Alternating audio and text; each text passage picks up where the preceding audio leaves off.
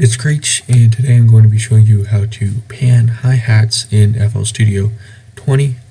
This process is virtually the same for 12 and I imagine 11, in case you have older versions. So essentially you have a few options to do this. I have a basic hi-hat pattern here. So on the channel rack you have these two knobs. This one's for volume and this one's for panning. If you ever have any questions about things, you can see it up in this hint panel here. So if I go over that, it tells me that's for channel panning.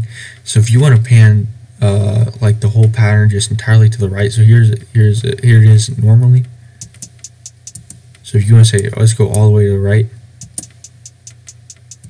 and obviously if you're not wearing headphones, you can't hear the difference, as a disclaimer there. But if you want them to be kind of different, that's where a few options here. So if you do this little drop down, you can go over to channel controls and then channel panning, and essentially that will let's see, I think I can do it by no pan here. This is what I would recommend. This is really annoying to work with. This is what I was planning on doing.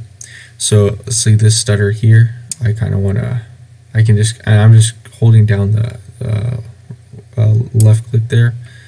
I don't know, that might sound kind of bad, but I'll just hear what that sounds like.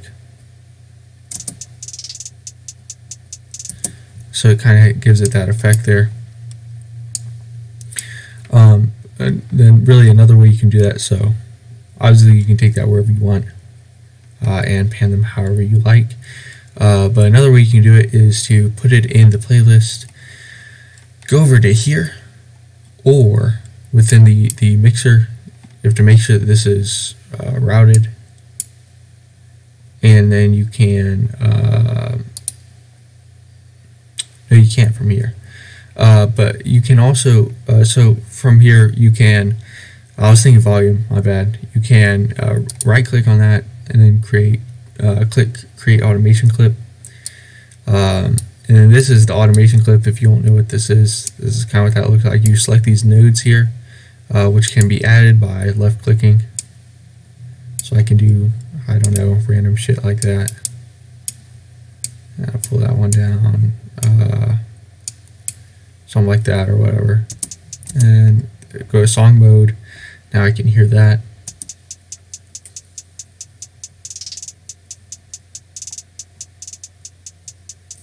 So whatever, that sounds kind of bad, but and this is a really neat thing to know.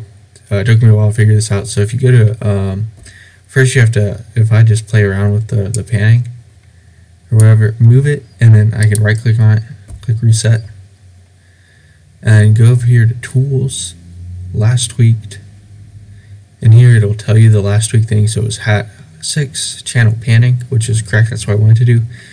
And go create automation clip. What that way will allow you to do is automate any control, and that's just the same thing as before. And so yeah, that's it. Pretty simple.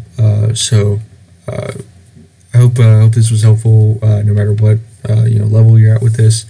If it was, please consider giving me a like. And if you have any more, if you have questions or tutorials you would like me to do, please leave them in the comments. So thanks for watching. I hope this was helpful.